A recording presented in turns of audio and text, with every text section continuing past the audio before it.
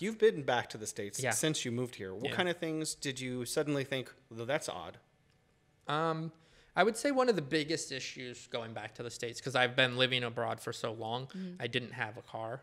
And I didn't even have a driver's license at that point because it's just been so long. Yeah. So it becomes very clear that when a country doesn't invest in public transportation, how difficult it is for its people to get around. Yeah. Like here in Beijing, there's buses, there's subways, there's bikes, there's all kinds of ways, like, you know, have taxis and DDs and things like this. Going back to the United States, the first time I went back, Uber wasn't really a thing. So this was like 2011, I think, when I first went back. And I didn't have a car because I had sold all my stuff to come to China because I was expecting to live in China for a year and then travel through Asia for some period of time. So I didn't really have anything. You don't have a box at mom's? Yeah, I mean, I had a box, but it didn't have like a car in my box. Yeah. And so when I got back, it was kind of like, oh, like it's really hard to get around. So that was a bit of reverse culture shock. The other thing that I noticed, because I'm not I'm not like super fluent in Chinese.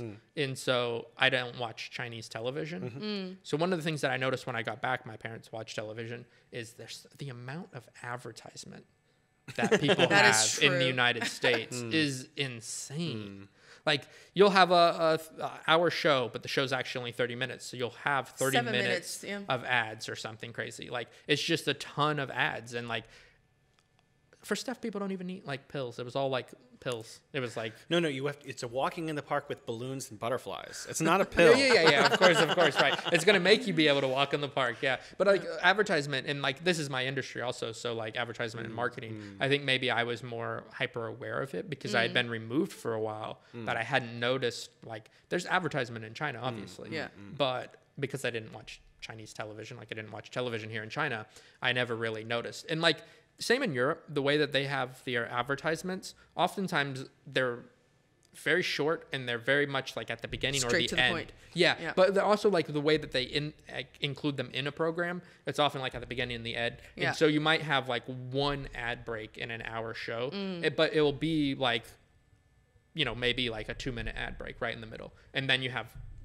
the first in the back. Same here in China, you'll have that where you'll see the ad at the beginning, the show will play for quite some time, and then you'll have an ad break. As for in the United States, the ads were like every 2 minutes. Every 2 minutes, you would get a minute of ads.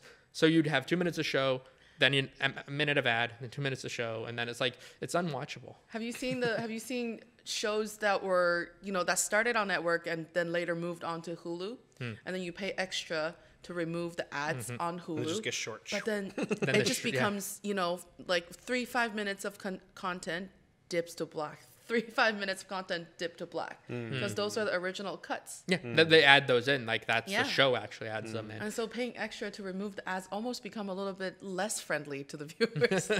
So you just mentioned traveling to Europe.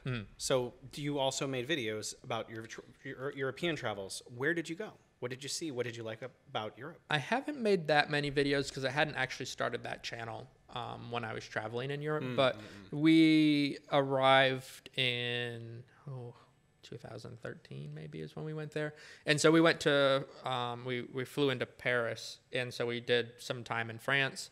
Then we took a train to Belgium and spent a couple days in the capital. You eat chocolate while you're there, yes. Yeah, of course, right. and then we went to the Netherlands and spent time with her family. Got the approval. So, yeah. Actually, her father came to China, and her mother came twice. And my sister has come once. Yeah, what did they think about China? That's a good question. Her father, he's no longer alive, but when he came, he was blown away. He was like, he couldn't speak very much English, but he wanted to have in-depth conversations with me about all the things in China. And he was like, whoa, they have all these sports cars, because he went down to like Sanlitun. Yes. And like he saw all like the Ferraris and the Lamborghinis and the Aston Martins and stuff. And he was just like, whoa. He was blown away. Yeah, he's like, I didn't know they had like these kinds of things. It's like, well, what did you kind of expect? It's a normal country. Like everybody has this idea that China isn't normal, and so why would they have these types of like luxury cars? And I'm like, actually, that's like the biggest market for many of these brands is now China, especially like luxury bags and handbags and like Prada and all this stuff.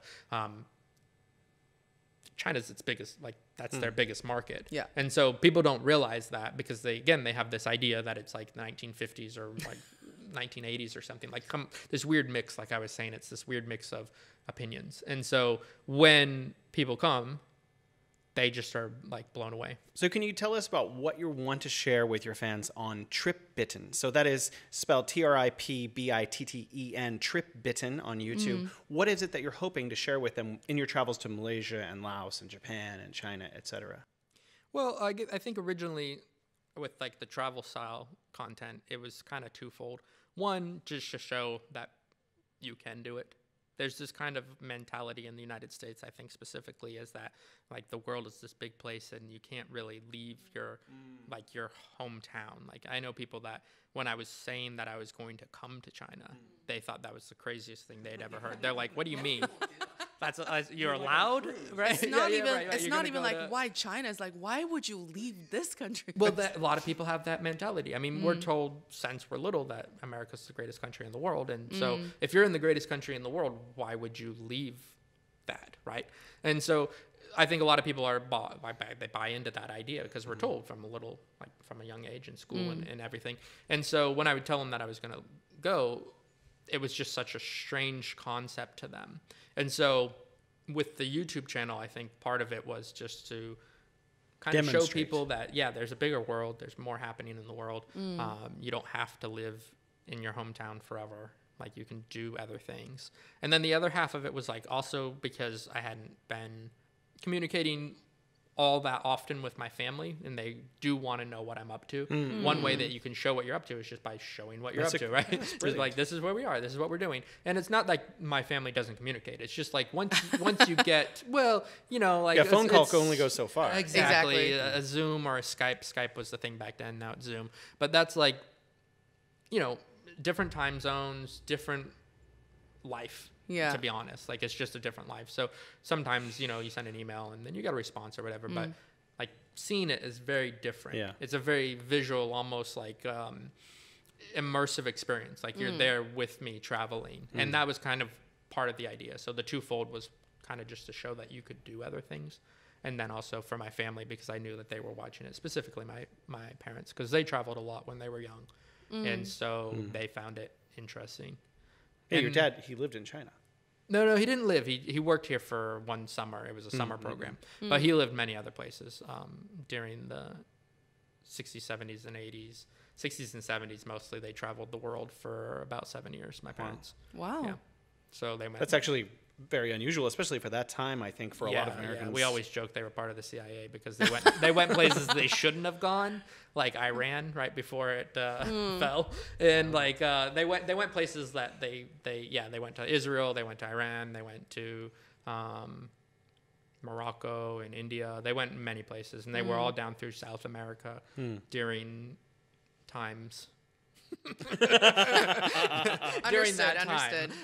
No, I don't think they were, but we'd always joke because they traveled so much. They were extensively like traveling. So, So your time as an English teacher was very short, and then you ended up working for a major oil exporter. Is that correct? Yep. And so you did marketing. And so in what capacity? What was that like? How does marketing work in that arena? Yeah. So when I first came here, like I said, I was only going to stay for like a year. So it was like, teaching job, make a little bit of money on the side, and then go travel. But once it became clear that I was going to stay in China, like longer term, You wanted a then I was like, professional well, job. I want a professional job. Yeah, it makes sense because I studied marketing. I didn't study English. Like that's not my major, and I'm not particularly good at teaching. So I said, okay, well, how do I transition out of that into a professional job? And I ended up landing a job at China National Petroleum, Zhongguo Shouyo, which is the largest oil company in China. And they have lots of subsidiaries doing lots of different things, from just like petro stations on the side of the road where you can just buy gas, to drilling in China and outside of China, to lots of different like natural gas and all these different aspects of the petroleum industry. So I was working for a subsidiary that was doing drilling. And so we were a drilling company that would go to other countries and help drill. We also had projects in China, but because I was part of the international department, like the international marketing department, I only focused on the international projects. And so a lot of that day to day was like any other business, a lot of paperwork and reports and filing. But the interesting like kind of aspect is, because people don't really know a lot about it, was we were drilling in many countries that were maybe difficult for American companies to enter through sanctions, or they just found it difficult for them to operate in that country. So China would take a lot of these contracts, like Iran and like Cuba and like Peru and Venezuela, and places where Nigeria and places like this, where it was more difficult, or just American operators chose not to operate. And then you switched to publishing. But Yeah. you also marketing, yes? Also marketing, yeah. So I when I was at the oil company, I was in the international marketing department, and I was just a marketing coordinator. So I'd help them with like trade shows and day-to-day kind of stuff, because all the business is conducted in English because it's international business. And so I would help them with English stuff. I'd help them with contracts. I'd help them with trade shows and creating marketing content for their trade shows and whatever type of marketing stuff we'd put out, advertisement and things like that. And so when I switched to China International Publishing Group, I ended up taking a management position. That's why I switched. So I was offered a Makes management sense. position and more money, and it's a career. That's what you do in a career. You move up, right? Yeah. I was told at the oil company that there wasn't a lot of growth opportunity for me. Like, it's difficult, especially since I had only worked there for a short amount of time. So there wasn't a lot of opportunity there as a foreigner, and just because. Many people had worked there many years who would be up for a promotion before me. I mean, that's how these many organizations work, not just these. And so I jumped ship because I got more money and a management position. And while I was there at that company, we were doing media. It's a publishing group, and I was a manager of one of the brands. So China International Publishing Group is like the parent company, and then they have a lot of different brands underneath them that do video. We were mostly doing video. We also did some articles, but our main focus was video. I was making a video the other day on my own channel, and I made the comparison. 770 million people is like bringing 2.5 Americas out of poverty. Yeah, like exactly. all Americans. Yeah. Like you can't understand that if you don't actually think about it. And so a lot of times these videos would try and make those points, and people just didn't understand it. Like, what do you mean 500,000 people in this area are now pulled out of poverty? Like, they don't even live in a city of 500,000 people, so they don't like True. the concept is so foreign. And then poverty is also very foreign to like the United States, because poverty in the United States is like you might make $20,000 a year, right? Or $15,000 to $20,000. That's poverty. You're going to struggle in the United States. But poverty in China, you might be only making like $2,000 or $3,000 US a year. And now that's increased 2 or 3 times fold. Like it'd be like if you took somebody in the United States and they increased their income from 20,000 to like 70,000 a year. Like if you did that, they would be like, this is the most amazing thing that's ever happened. My life has absolutely changed. But if you say, oh, we've moved from $1,000 or $2,000 a year to 8,000, they're like, oh, that's nothing. You're 8,000. You're still poor. It's because they don't understand like how money works within like this culture, because they only have a reference point of your own culture and your own society. Makes sense. They're saying, oh, they're making $8,000. That's nothing, right? And so then like that was like one of the hardest things when you're making this type of content is how do you get a foreign audience to actually understand what we're talking about? Yeah. Because like when we put the same content out on Chinese platforms, it would do very well, millions of views, and people understood it, and they'd like and be like, oh, that's such a great piece, that's such an interesting story. Put it out on YouTube or Facebook or wherever else we were posting it, and people, if they did watch it, which oftentimes they didn't just because it wasn't an interest to them, but if they did watch it, then they'd be like confused. The comments would be like, I don't get it, or like, something else like that, like, oh, well, they're still poor or something. And you're like, yeah, but and you transitioned from this to focusing on your YouTube channel full time. So this is kind of a continuity of work, marketing, and the YouTube channel is kind of also marketing. You're marketing your travels, you're marketing.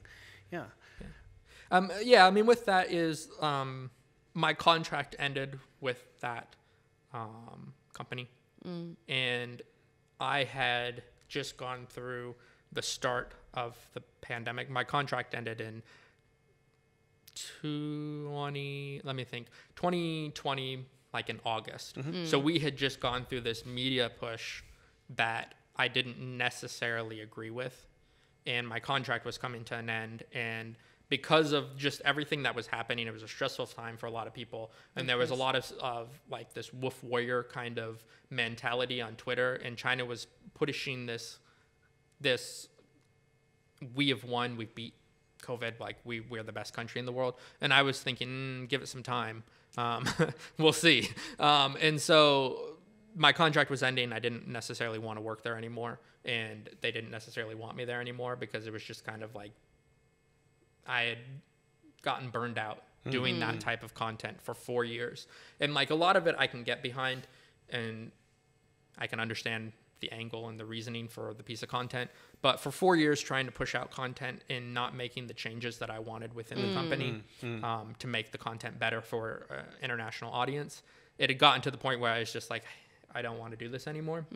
And so luckily my wife works full time and I was able to get a dependent visa through my wife, which would allow me to stay here in China, which obviously at that point in time, nobody wants to leave. I mean, China was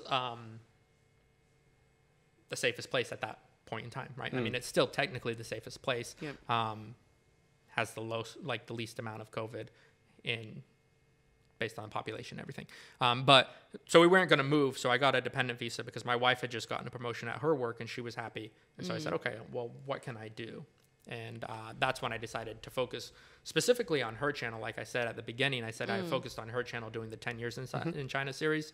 And so I was like, well, your channel has more subscribers, so let's push. And I was like, I like filming you because you're my wife and I love you, right? Everything's great. And, you know, I think she's really pretty, obviously. So I was like, oh, you would be great as a host.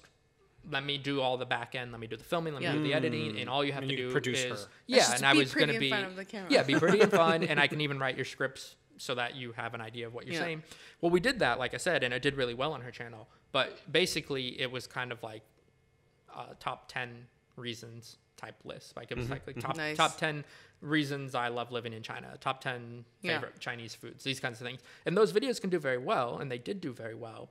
But she got tired of it because she's like, well, there's no creativity. It's just kind of it's just like a list. And I was like, yes, but it's working, so let's just keep doing it. And then she's like, but I don't want to do it. And so then that fell apart. And that's when I decided, okay, well, I could start focusing on my own. If you manage yourself. Channel. If I manage myself and I write my own scripts, then I wouldn't know. disagree with myself. Yeah, exactly. And so that's like, kind of that. What a brilliant idea, me. I'm great. Wow, I look really good on camera. And then I put it out and people are like, this sucks. I'm like, oh. No, you have I like 21,300 subscribers? Yeah, 21,000 subscribers. And, that's grown recently. I had a video that did really well. And so I got a lot of new subscribers recently. And so I'm just going to kind of keep going down that path. I'm doing my 12 years in China series now. So I'm kind of working on that. Nice. And I figure if it worked well for her, it should work well for me. It sounds like you know what you're doing a lot better than me because you have more followers on YouTube than I do. But I mean, you are living in Beijing. Couldn't you do like just Yuanmingyuan, and then you could do a different like district or like Hutongs one day? It's like, hey, this is and I think that might work really well on Chinese social media because people generally have an interest in that. Yeah. But again, going back to like the poverty alleviation and stuff, if there's no interest in it, then it doesn't matter how well it's produced. Yeah. People are like, what's a hutong? What are you talking about? Yeah, people won't watch it, regardless of how well it's produced. Because I've seen some fabulous videos on YouTube, and I watch it, and I'm like, wow, this is really great. And you go and you look, and they have no subscribers. Yeah, or they have no views. And you're like, oh, but the topic itself isn't interesting. Or the way the information is presented isn't interesting. Marketing. So, absolutely. You got to know your audience. You got to know the targeted group. Yes. And so one of the things that I've found with like the Chinese space, like I was talking about earlier, is there's kind of the anti-China and then there's kind of the kind of pro-China people who live here who kind of tell a different side of China. And I guess you could classify them as pro because most of them aren't critical. Are you familiar with Jerry Gray? Yes. We had him on the program, and one of the things that he said was, this is just what I see. This is my experience. Your words from earlier. Right. That's the thing. It is like our experiences, but it appears pro because we're not saying China's this terrible place like the other YouTubers, right? So the other YouTubers that are very popular are media groups. Like even now, there's the WINO from India. I think it's in there. they're crazy. They're really negative to China, and like so like there's a lot of that content out there. So it's kind of you end up in one or two camps. The only person that I know that has done really successful that hasn't really been in one of the two camps is Amy from Blondie in China. Yeah. She lives here in Beijing. Met her many times, and I know her. And like, but she does food videos. So I could go out and do food videos, like you're saying, go to different areas and try different foods. But I don't eat meat. So hey, there are a lot of vegan self-media influencers that are doing really well. Maybe. Yeah. What is the vegan population of the U.S. or Europe? Like, it's like 10%, 5%. I don't know. I'm just making that up. Right, but then again, it's a very small audience. So like, if you're gonna eat Chinese food, you gotta eat Chinese food, right? You gotta eat the noodles or and the like big leg of lamb that's on a like stick, I'm trying to think over a of fire, and so like those are the things that you need to, if you want to make it interesting. Like the food ranger who used to live in China before he moved to Malaysia, like he used to do all that. Does he have a big hat? Just you said the word ranger, I'm like, big brim hat. Funny, Jason. Yeah, that's what popped into my mind. He's a ranger. He's got to have a big hat and a badge. No, I'm here to inspect your food. It gets the approval. No, but he was here in China a long time ago and lived in China. Became popular, got his first 1 million subscribers doing that type of food stuff, and then he went to Thailand because his wife, I believe, is from Thailand, and then did Thai food for a while, and then he was in Malaysia, and then recently he's been like in Pakistan and other places. And so like there are opportunities. There are people that do like that type of like food video, but you have to be willing to actually eat that, and you have to actually know food. True. Like you can't just be like, this tastes really good. Because we've done food videos in the past, my wife and I, and then you watch them again, you're like, all we were saying is, wow, this is really great. So good. It's so good. It tastes great. And then we're like, what does it taste like? And we're like pork. Like meat. Yeah, if you aren't really describing it and really going into detail and really getting like the perfect shots. Yeah. That type of content seems easy on the surface, but actually it's not. Yeah, like those food vloggers, actually, they have to understand their audience also, like and what they actually want to see, and set up the story of why are they eating this food? Why is it important? It's a whole story. With the history of that food. Yeah, exactly. Wow. Like, and the ones that do it well, right? But a lot of people don't, and so that's what YouTube, like with anything. There's tons of YouTubers out there right now who are in China who just, you probably don't know about them because they only have like 400 or 500 subscribers, right? They're not doing it well. And the only reason you found me was because I was able to do it a little bit better than some of the others. Because you're a marketing professional. Well, I mean, to some extent, right? Yeah. I mean, like I've been able to grow multiple YouTube channels, and like there's steps and there's processes that you have to do in order to actually get them bigger.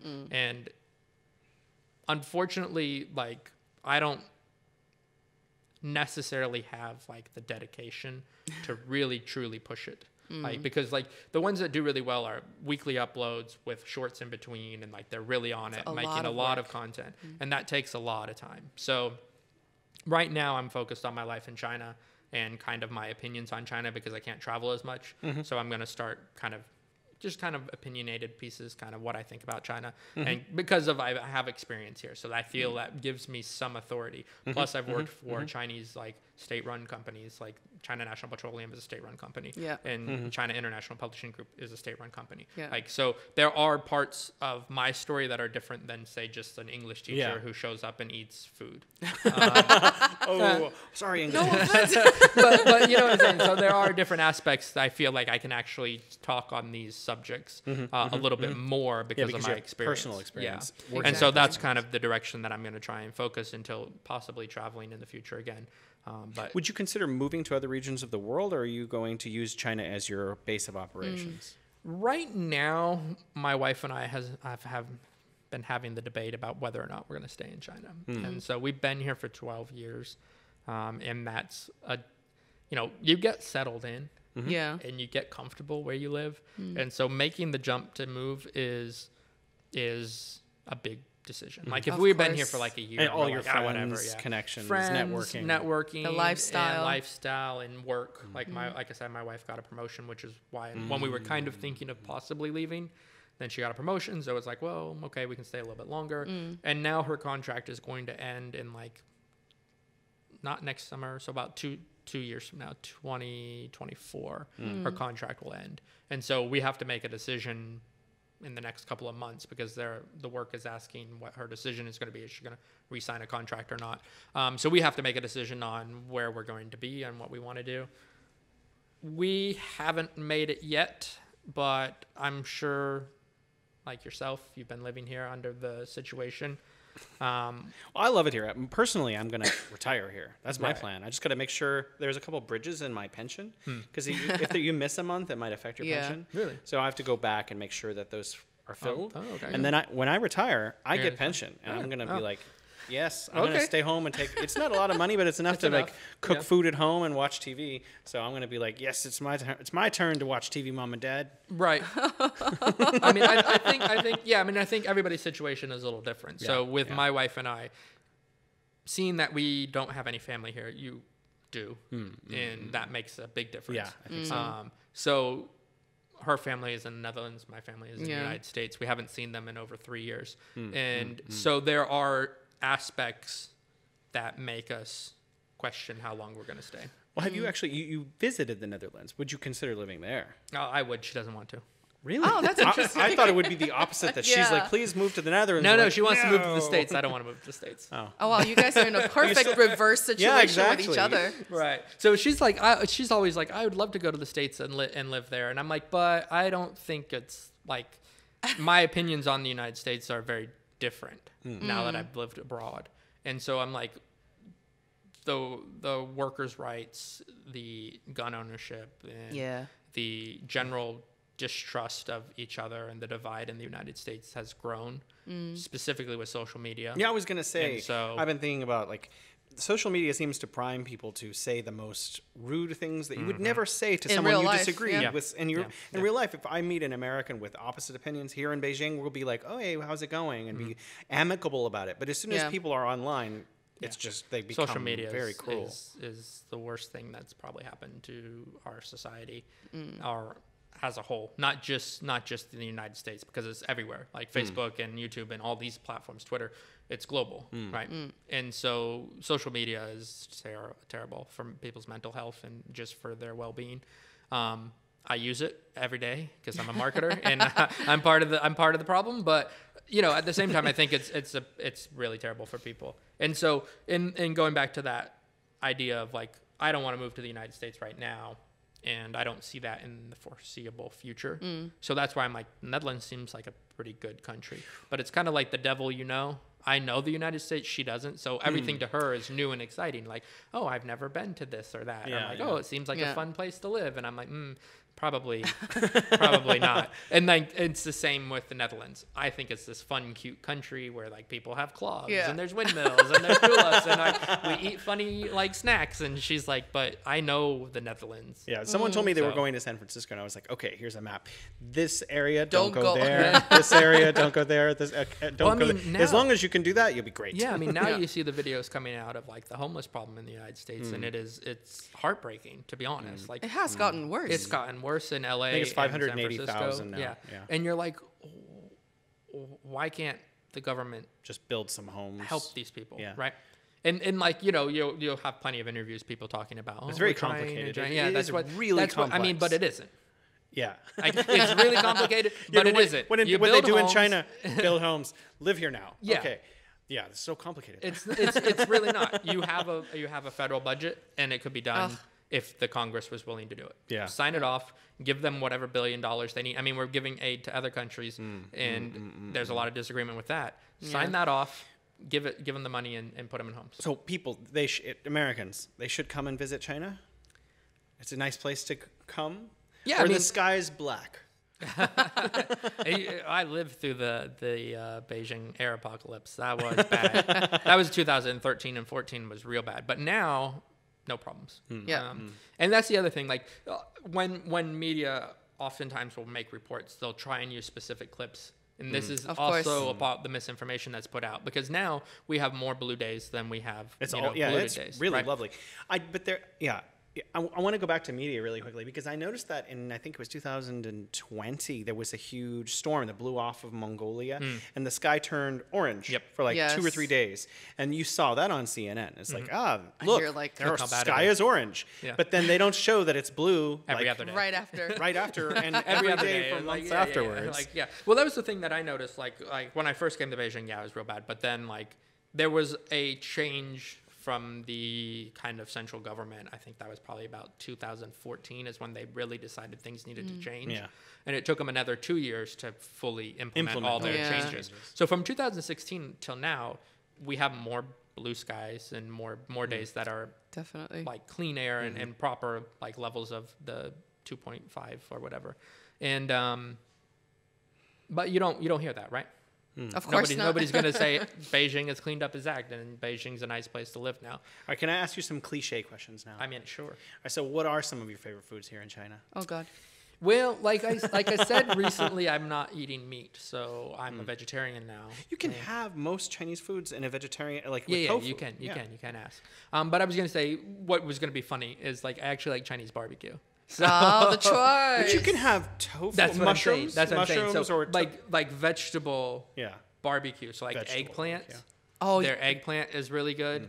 Like when they fry it on the grill. Yes. And then you have like cauliflower, and you can have different types of mushrooms and things. Yeah. That actually, so a barbecue I actually like, even though it's not meat based. So there's like tofu and different things that you can actually cook on the barbecue, and like the spices are really nice. So that's one of my things that I like, especially when you go out with friends, because it's accommodating to other people who do eat meat, because then they can just have a barbecue, and then I can also, because some places you go and like you can ask them to take the meat out, and sometimes they will, sometimes they won't, depending on, and so it can get complicated if you're going out with friends. Sure, the barbecue is easy. Everybody can. You're absolutely right. But I mean, you do have options like malatong, where you put your own stuff in. Of course, that's good. Or you have a hot pot, which you can put your own things in. You can also divide it, so we're eating together. Using the small, You get yours, I get mine. Yeah, you can have the spicy. I'll have the less spicy. Yes. Actually, I used to enjoy eating the spicy because I had something to prove, and now I'm like, I don't want that.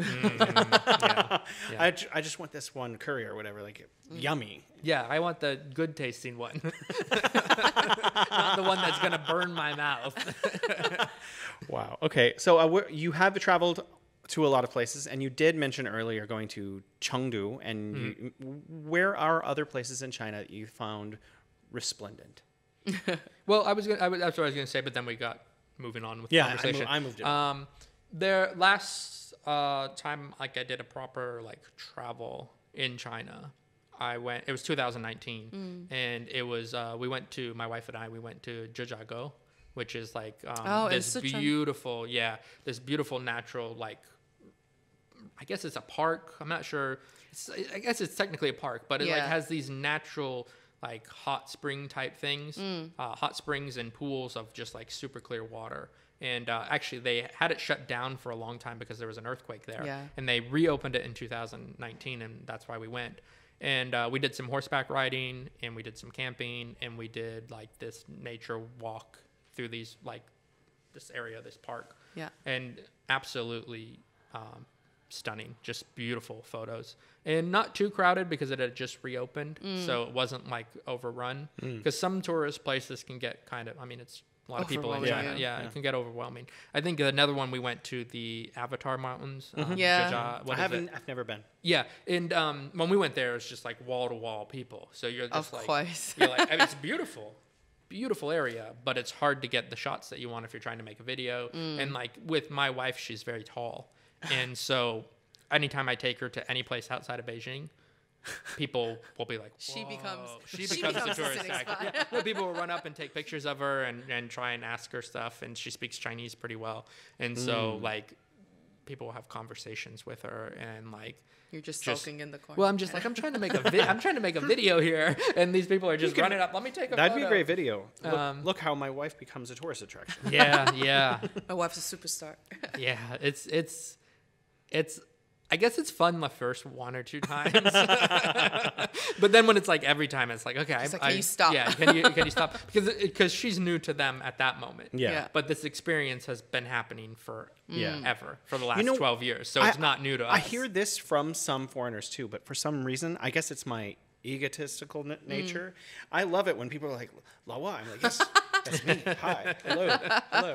Yeah, I mean, there's nothing wrong with it, right? And it's always done in like admiration and respect. Yeah. It's never Curiosity. done. Yeah, it's curiosity. Like, whoa, I've never seen it before. this. Like, even here, I was on the subway coming over to this interview, and a little kid just ran up and was like, wow. I looked down at him. I'm like, we're in Beijing. Though. Like, what are you talking about? Wow. And like, so. And then he ran back to his mom, and I was like, whatever. It doesn't bother me, but it was still like that curiosity or that like that wow factor. Like you've never seen, a 6'1" blonde-haired, blue-eyed woman standing in front of you, and you're just like, wow. Yeah, I gotta say, I don't know that many of those either. I mean, hey, I said wow when I saw her. I was like, wow, I'm gonna marry you. So we know who courted who. Yeah, that's a story for another time. Okay. Please join us next time on The Bridge, where East meets West. Thank you so much for coming on the show, Miguel, and thank you so much, Alex. Of course. Thank you, Jason. And super lovely meeting you. I'm definitely going to go home and check more of your videos. And our listeners probably should do that too. Yes. Thank you.